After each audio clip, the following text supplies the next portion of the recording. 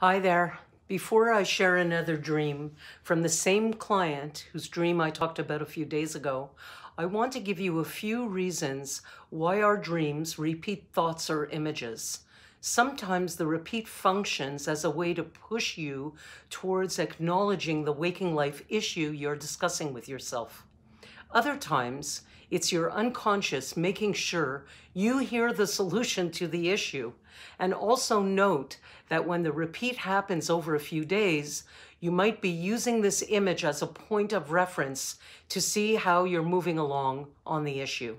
That said, in the first dream I discussed, we saw the dreamer use a jacuzzi in order to say safe place to herself.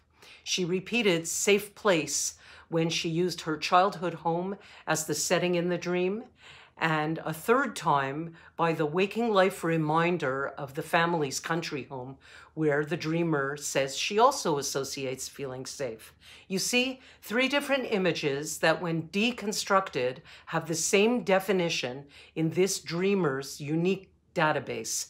And in particular, that dream, the unconscious is encouraging her to spend time with family via FaceTime and soak in a jacuzzi to relieve stress during this quarantine time. Now, this morning's dream, she says, took place in her childhood home again, but this time in her bathroom, which also looks out on the same park with the same little mountain, but in this dream, she sees a scale.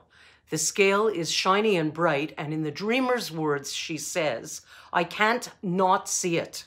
I'm pacing back and forth, unable to decide if I should get on or not."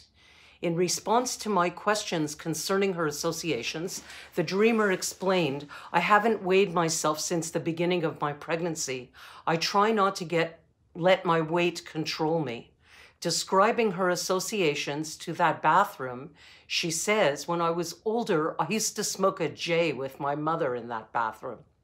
If we use this virus as the backdrop of how the dreamer is managing, we can see the repeat still in how she continues to use places and a person with whom she feels safe in order to surround herself with.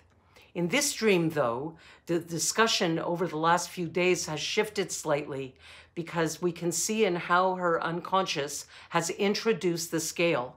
Here's where we see a stunning play on words. In describing the scale, she said, "I try not to let my weight control me." Get it? She's using a scale to describe this weight that we are all experiencing. And the dreamer herself says, "I try not to let the weight control me." Bravo. This is what working through an issue looks like when you see it in the language of metaphor. If you want more information on how we use repetition and play on words or puns in our dreams, watch my Dream Tidbits number 9 and 11, and I'll post the links to those 2 videos right here. Have yourself a great day, and I hope you're managing well through this time. If you have dreams, I'm right here.